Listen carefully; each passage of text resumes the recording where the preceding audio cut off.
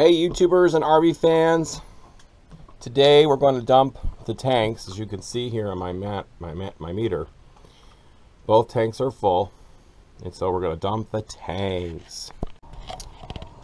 Man, it's a very foggy day here in Lower Alabama. It's early in the morning, so it's just real foggy. Real foggy.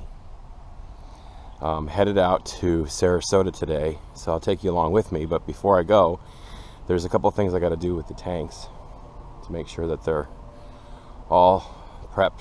So when you leave your rig, you want to make sure that you've got all these things taken care of.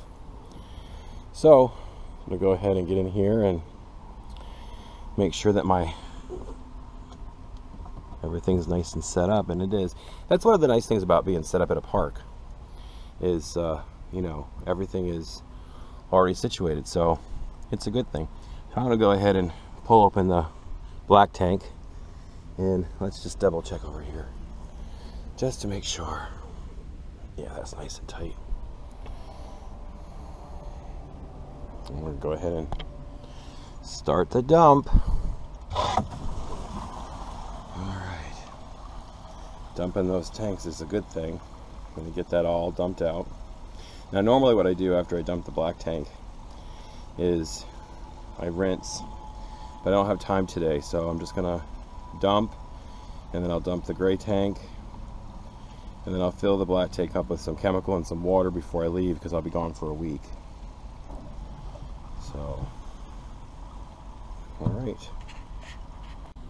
alright, let's get the gray tank going here. Dump that gray tank out. That way I can take a shower before I leave today.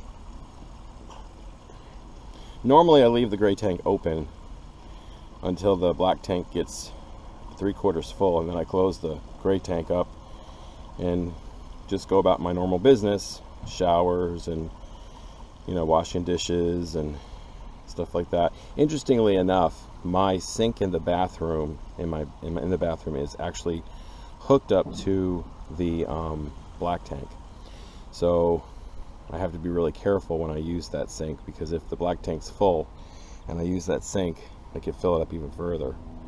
But so dumping is done. I'm going to go ahead and leave the gray tank valve open, and we're pretty well set. I need to go wash my hands because I don't have any gloves. I don't have any gloves on at this point. I normally do wear gloves when I dump. So I'm going to go up and wash my hands, and we'll be set.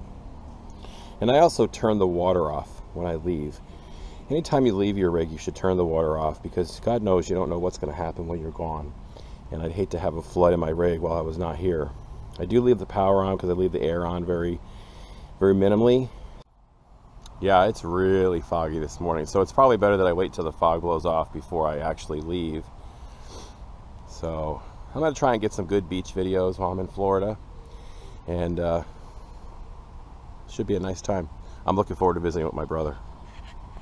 Kid, are you ready to go for a ride? Do you want to go for a ride? Yes, you do. All right, YouTubers. I'll see you in my next video when we get on the road. I'm going to post this video before I leave, and we'll be headed out to Sarasota, Florida here shortly. Thank you.